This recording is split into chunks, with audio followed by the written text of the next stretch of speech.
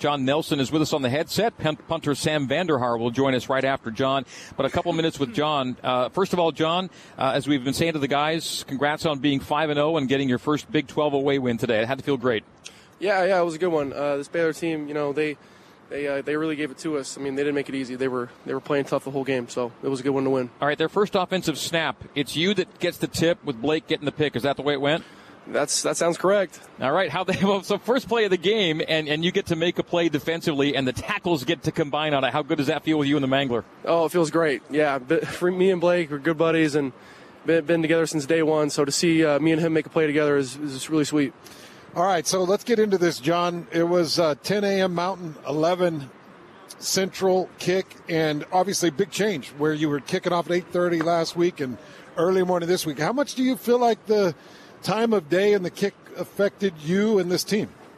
I don't think it affected too much. I mean, we were playing lights out the first quarter. I mean, they get a QB draw on fourth down that we shouldn't allowed. We kind of got mixed up on defense, and then they had a couple fourth down conversions that, I mean, those are freaking tight plays, and their perimeter athletes were insane. So to see, you could say that scored 28 points and we had a lull or whatever, but I mean, we were playing tough the whole game, in my opinion.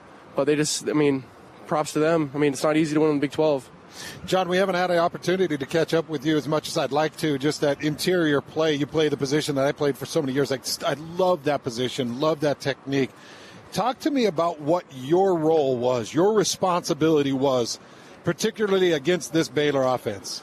The role is to make sure no runs go through your gap, no matter what. So whether you're playing 4 down or 3 down, no one can run in your gap. So that was kind of that mindset. And then on the pass, you got to push the pocket and then be ready get your hands up, kind of like the first play, and get ready for the quarterback scramble to see if you can make a play.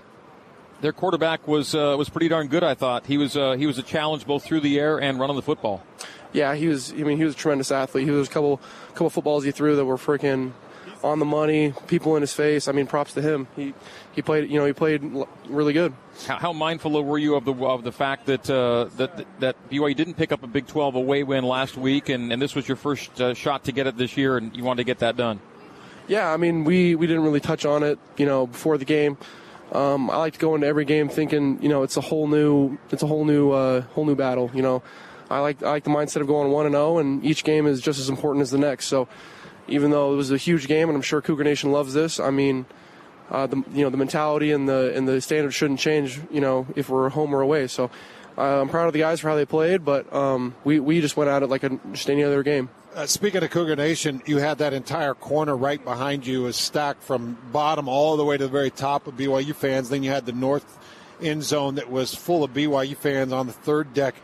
Do you feel their influence in these road games and just your overall take of playing for BYU and feeling that fan support? Oh yeah, I mean these BYU fans are freaking crazy, dude. I mean they're everywhere and they come out of the woodworks to every single game. I mean, even at SMU, there's more BYU fans than freaking SMU fans. But yeah, in this back corner here, there was a couple of third downs. It was getting loud to the point where they had to repeat some stuff on the O-line. So, I mean, they freaking cheer their heads off, and we appreciate the heck out of them.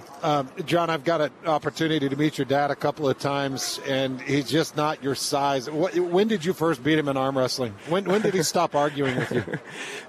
My dad's so easy to get along with. I never had to arm wrestle him, but that makes a lot of sense. My dad is a real. I mean, if you don't know him now, you will. His name is Dave Nelson, and you'll see him. Don't worry. He's the best, man. He is such a great man, and I love it because he walks that John Nelson banner around proudly. You've done him proud. You've done us all proud, John. Yeah, thank you. Thank you, John. Appreciate your time. Enjoy the bye week, and we'll see you.